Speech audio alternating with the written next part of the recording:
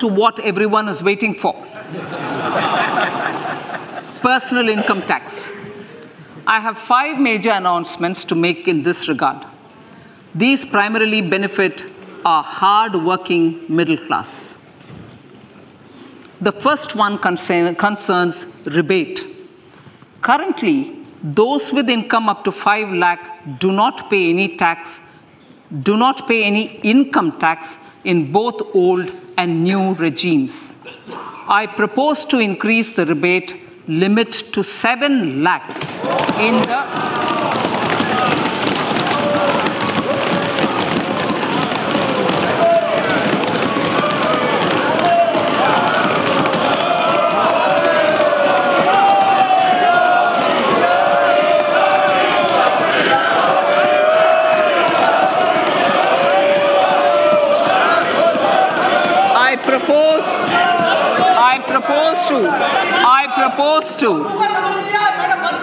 I propose to increase the rebate limit to 7 lakh in the new tax regime. Thus, persons in the new tax regime with income up to 7 lakhs will not have to pay any tax at all.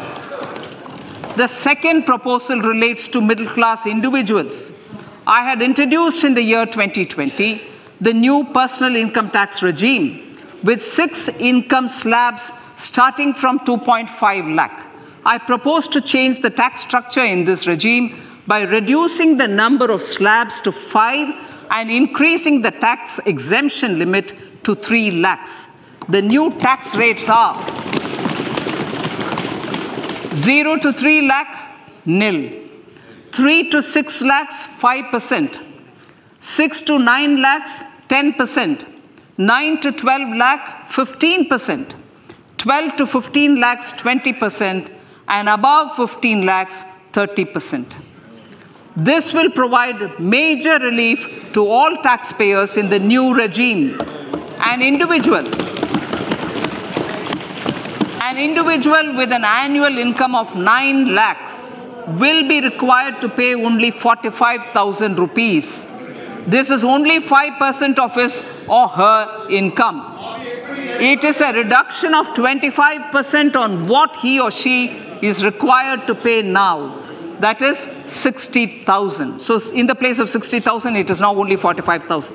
Similarly, an individual with an income of 15 lakh rupees would be required to pay only 1.5 lakh or 10% of his income or her income, a reduction of 20% from the existing liability of 1,87,500 rupees. My third proposal is for the salaried class and the pensioners, including family pensioners, for whom I propose to extend the benefit of standard deduction to the new tax regime. Each salaried person with an income of 15.5 lakh rupees or more will thus stand to benefit by 52,500 rupees.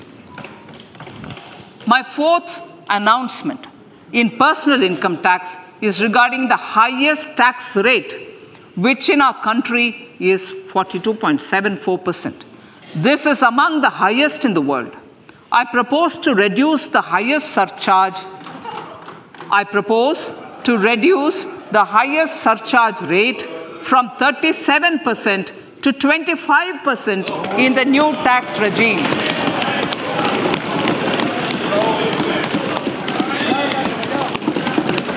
This would result in reduction of the maximum rate. This would result in the reduction of the maximum tax rate to 39%.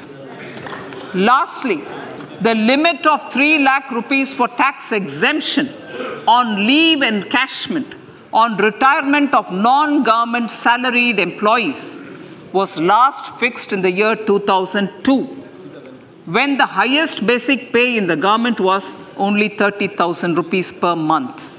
In line with the increase in the government salaries, I am proposing to increase this limit to 25 lakh rupees.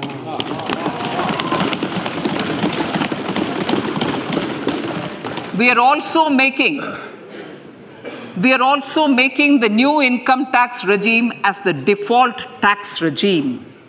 However, citizens will continue to have the option to avail the benefit of the old tax regime.